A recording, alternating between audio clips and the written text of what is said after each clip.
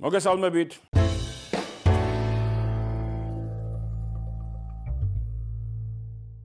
დღევანდელი გაკვეთილის თემა არის გაყოფადობის ნიშნები, რომელიც ოდნავ ძალიან საჭიროა იმისათვის, რომ შემდეგ მოქმედებები რიცხვებზე გაგვიადვილდეს.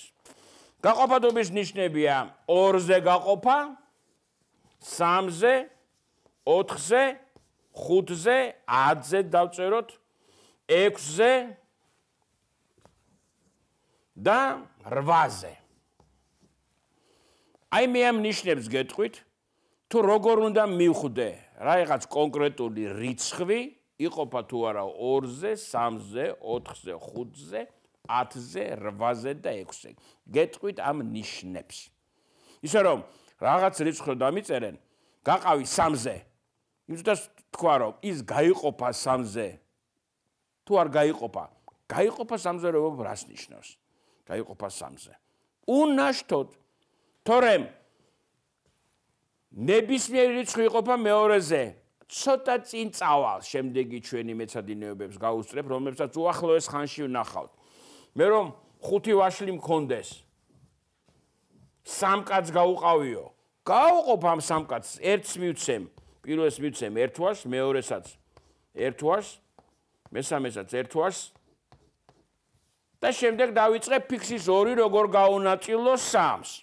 ისე რომ 5 ვაშლი რომ მქონდეს და 3 მეგობარი იყოს და გაგვინაწილიო, რო უთხრა ვერ გიყოფთ ვერანაირად, თითო-თითო მაინც მოგვეციო. თითო-თითო ხო შეხვდებათ. 1 რა რჩება 2. მერე უნდა მოვიფიქრო ის 2 როგორ გაუნაწილო თანაბრად. ამას ცოტა ხანში ვნახავთ. მაგრამ ახლა ჩემი თემა არის რა? როდის იყოფა რიცხვი 3-ზე? თუ 2-ზე, 4-ზე, 5-ზე, 10-ზე და ესა. 5-ზე და 10-ზე ვფიქრობ ძალიან იოლია. ჩვენ უკვე მეხსიერებაში გვაქვს გამრავლების ცხრილი, გამრავლების ტაბულა. ნებისმიერი რიცხვი, რომელიც თავდება 10-ზე, მხოლოდ ის იყოფა. ის რიცხვი, რომელიც თავდება 0-ით, ის იყოფა 10-ზე. 580 მაგალითისათვის ეს არის რა? 58 გამრავლებული 10-ზე. 58 გამრავლებული 10-ზე, მაშინ რას ნიშნავს? 580 არის 58 10-ჯერ აღებული. თუ 10-ჯერ ავიღე, ის 10-ზეც გაიყოფა. ეს ძალიან კარგად უნდა გქონდეს ჩვენ გათავისებული.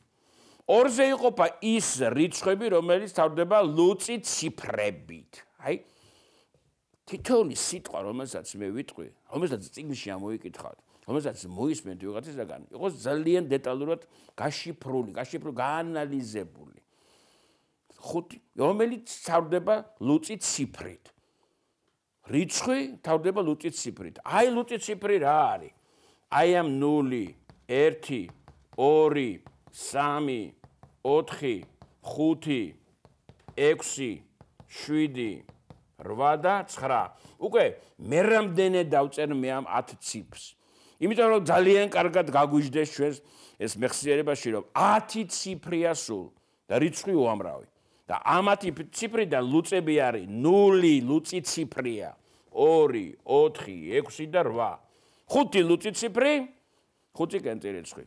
ყველა რიცხვი, რომელიც თავდება ლუწი ციფრით, იყოფა 2-ზე. 5780. გინდა 0-ი მიუწერე, გინდა 2-იანი მიუწერე, გინდა 3-იანი, 6-იანი მიუწერე, გინდა 8-იანი მიუწერე, კი ბატონო, გაიყოფა ეს რიცხვი 2-ზე. აი, გაყოფადობის ნიშნები. 3-ზე, 3-ზე არის მკითხავთ რატომ? ეს ცოტა რთული დასამტკიცებელია, მაგრამ უნდა დავიმახსოვროთ კარგად. 3-ზე იყოფა ის რიცხვები, რომელთა ციფრთა ჯამიც. ციფრთა ჯამი იყოფა 3-ზე. 5, 7, 3 ციფრა ნიშნი დამიწერე, ნიშნი რიცხვი ჩამიწერე რომ ითხრა რომელიც იყოფა 3-ზეო. დავწერე თქვა აქ 2. მე უნდა დავიწყო ამის გაყოფა, ხომ? და თუ დაყოფა დამთავრდა უნაშთოდ, ვიტყვი რომ გაიყო. თუ რაშთიანეთ იყო, ვიტყვი რომ არ გაიყო. მაგალითად, ერთი წამით ამას თავი დავანებოთ 19. გავყოთ 3-ზე. 19-ში 3 ჩაეტევა 6-ჯერ. 6-ჯერ 3 18, გამოკლებული 1. 6 და 1 ნაშთი. ეს კარგად ვიცით, ჩვენ ასე ვწერთ, ხო? მაგრამ მე ამას რო აგაცილო, ამ გაყოფის პროცესს. პირდაპირ გეტყოდი, რომ მე გეუნები დაიმახსოვრე, თუ ციფრთა ჯამი იყოფა 3-ზე, ის იყოფა 3-ზე. აბა რა არის 1-სა და 9-ის, ანუ 19-ის ციფრთა ჯამი? 10. 10 იყოფა 3-ზე, 10 3-ზე არ იყოფა. აქაც თქვენ მეტყვით. აქაც გამოვიყენოთ გოგამას 10 მაქვს, ხო? რა ისაიდან გაშთეს 10 1-იანის და 9-იანის ციფრთა ჯამი არის 10. 10 იყოფა 3-ზე დავყოთ აქაც მოდი რადგან გვეუბნებით ესე ვქნათ. აქაც ციფრთა ჯამი გავაკეთოთ. მართალია? სწორი შენიშვნა სრულიად. 1-ისა და 0-ის ჯამი არის 1. 1 იყოფა 3-ზე? არ იყოფა 3-ზე. 3-ზე იყოფა ყველაზე პატარა რიცხვი, რომელიც არის 3. მაშ ეს პროცესი რომ თავიდან ავიცილო, პირდაპირ დავწერდი ციფრთა ჯამს, თუ გაიყო იგი 3-ზე, გაიყოფოდა მაშინ ის 3-ზე. არ გაიყო. აბა ახლა აქ ვნახოთ.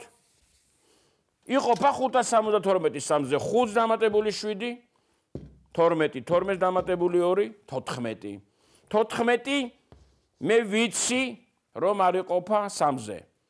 მაგრამ აქაც შეიძლება ისევ ყველაზე კიდე საბოლოო ყველაზე მარტივ შედეგამდე მივიდე. 1 დამატებული 4 რამდენია? 5 და 5 არ იყოფა 3-ზე. 5 აი რა კარგია ამის ცოდნა. ამიტომ რომ ბევრი არ ვიწვალო. 4-ზე იყოფა ის რიცხვები, რომელთა ბოლო 2 ციფრისაგან შედგენილი რიცხვი იყოფა 4-ზე. ბოლო 2 ციფრისაგან შედგენილი რიცხვი იყოფა 4-ზე. მაშ ნახოთ აქ 7 8 9 4 თქვა და რა დავწერო ახლა აქ? ბოლო 2 იმისაგან. მაგალითად 48. აი დავწერე 5 ნიშნა რიცხვი. ბოლო 2 ციფრისაგან შედგენილი რიცხვი რა არის? ეს არის 48. 48 იყოფა 4-ზე. აქაც ისევ ამ წესთან მივალ. 48 2 ციფრა. ბოლო 2-ის და პირველი 2-ის ეგ არის. 48 არის ბოლო 2-ის და პირველი 2-ის. 48-ის ჯამი რამდენია? 4-ის და 8-ის ჯამი 12. 12 იყოფა 4-ზე, იყოფა 4-ზე. ესე იგი, აი ეს რიცხვი გაიყოფა 4-ზე და მოდით შევამოწმოთ. აი ეს ჩემი 5 ნიშნა რიცხვის ბოლო 2 ციფრისაგან შედგენილი რიცხვი არის 48. 48 იყოფა 4-ზე. აქედან ვამბობ მე რომ ეს რიცხვიც გაიყოფა 4-ზე, მაგრამ მოდი შევამოწმოთ. 7-ში 4 ერთხელ 4 გამოკლებული. 38-ში 4 მოთავსდება 9-ჯერ. 9-ჯერ 4 36. გამოვაკელით. 29-ში 4 მოთავსდება 8-ჯერ, 7-ჯერ. 7-ჯერ 28. გამოვაკელით. 1 ჩამოგვაქვს.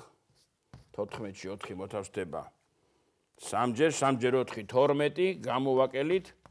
28-ში 4 მოთავსდება 7-ჯერ. აბატონო, შევამოწმეთ და დავიმახსოვრეთ. კიდევ ერთხელ ვამბობ, რადგან ამ ერთი შემთხვევისთვის ეს მართლაც აღმოჩნდა სწორად, ეს არ ნიშნავს იმას, მაგრამ ეს არის ნიშანი, რომელიც ზოგადად მტკიცდება ყველა რიცხვისთვის. ჩვენ ამას არ ვამტკიცებთ. ვიმახსოვრებთ, 4-ზე იყოფა ის რიცხვი, რომელიც ბოლო 2 ციფრისაგან შედგენილი რიცხვიც იყოფა 4-ზე. დღეს ამით ვამთავრებთ, შემდეგში გავაგრძელებთ 6-ზე გაყოფადობას, 8-ზე გაყოფადობას და შესაბამისი მაგალითების გაკეთებას. დროებით, შემდეგ მეცადინეობამდე.